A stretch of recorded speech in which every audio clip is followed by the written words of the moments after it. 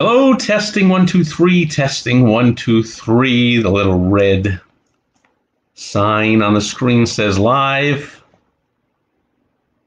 When I look back at the recording, it never was live actually when it said it was.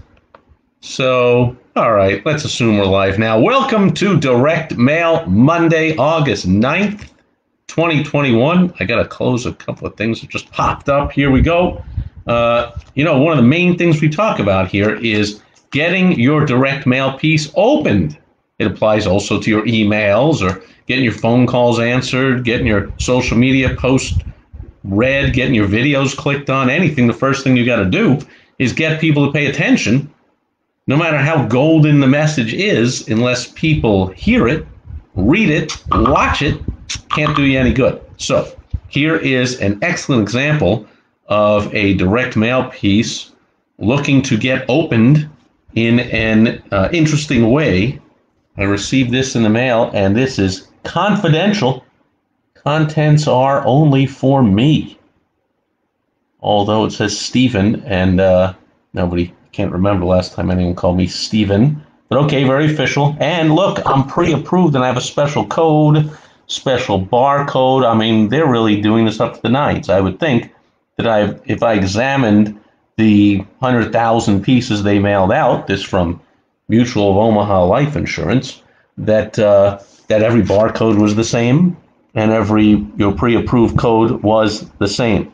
And simply they use variable printing to put my name there, and of course to put my name and address there. But otherwise, it is very clearly a bulk mailer, prepaid, pre-sort.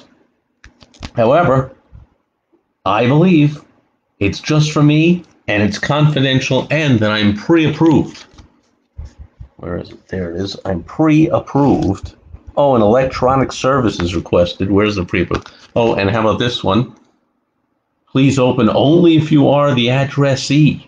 So you see, you can use any or all of this. There's a red stripes on there on the address label with the please open only if you are the addressee, and the contents are for me, and they're confidential, and I'm pre-approved, and it is electronic service requested, whatever that means. And on the back, they are attempting again to get my attention in case, I gotta look at it here. What does it say? Open immediately, response requested within 10 days. So they're giving me some urgency there. So I'm supposed to think this is also confidential and important and personal and urgent. They're trying really hard to get me to open this piece that's going to attempt to sell me life insurance from Mutual of Omaha. As if like that's any surprise. And yet, if this works for them, how much better would it work for you when people don't know, or you don't put the name of your company or address? It's got to get the thing open. So let's oblige. They've got an easy opening thing here on the back. I don't even need a letter opener. It's got a couple of little glue here, but it's like a one-time weak glue that easily opens up. I pull out the pieces, and I've got a bunch of stuff that is soliciting life insurance from me. Just want to see if it has any personal information here, address, phone number, anything like that. Yeah, I got my address here, so I'm going to cross that out. Oh, as if you need to see it. I mean, it's simply a solicitation to buy life insurance. Not as important what's in it. I'm assuming you're paying someone to do a great job of writing your copy, your sales copy, and getting great stuff in here. I mean, you deserve to have direct mail pieces like this, by the way.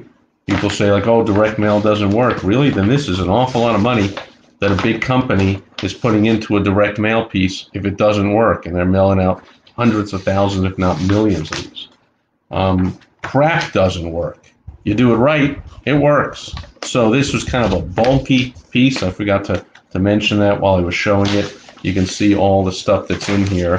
This 2-page application form, some kind of letter. I got a cool no risk, like looking like currency, not really, but attempting to look like currency.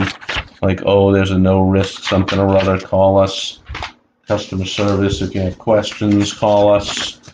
Undecided, read this. So they're hoping that before I throw it out, this is like when you bounce off a website and they go, wait, don't go. Please subscribe to our newsletter or something. Now they've got, oh, they put my name even on this. There's my name on a little thing here about explaining what graded benefit whole life insurance is. They've got the prepaid number, it's not even a number 9. It looks like, yeah, it is a number 9. Number 9 size envelope. That's the size that fits right inside a number 10. So if you're mailing a return envelope, it's a size 9 inside the size 10 envelope. And then I've got an invitation for Steven Sipress. Dear Steven Sipress, and I am pre-approved for $3 million, $5 million, $7 million, or $10 million worth of whole life insurance. Boom, front and back. And finally, the application itself. So again, using the variable printing, I have my name and address on there, and my name right there on the top. And I can select the 3, 5, 7, or 10, and they go in descending order because they want me to pick the first one. Hey, 10 million looks great. By the time I get to the end, it says only 3 million. That looks crappy. I want the 10. Oh, and then again, check a box. I want to apply for the 10, 7, 5, or 3. Multiple choices work better than saying fill in the blank. Give people multiple choices. Different studies show different things about whether they choose the middle one. Depends on the audience usually. Your audience may differ. You've got a test. I enclose a check or money order and a signature, and I just fill this thing out, and boom. And then I can, oh, there's 2 of them because this is the one for me, and then I am to pass this. Oh, wait a minute. I'm supposed to pass this application along to your spouse, partner, or friend. However, contents were for me. And I was to open only if it was me, and it's confidential. So they're saying the quiet thing right out loud.